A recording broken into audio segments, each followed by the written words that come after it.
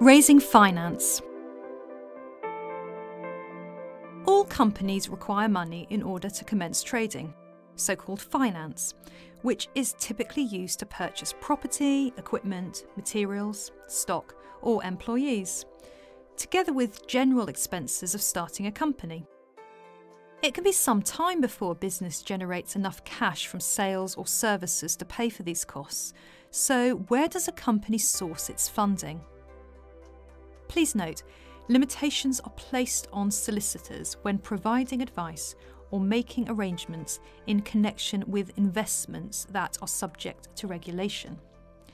Solicitors must bear these regulatory limitations in mind when providing financial advice to clients. There are a number of initial considerations to contemplate before entering into financial arrangements, such as 1. The company's short, medium and long-term financial needs. 2. Whether the form of finance will appeal to the shareholders, who may be required to grant approval of the arrangements. And 3.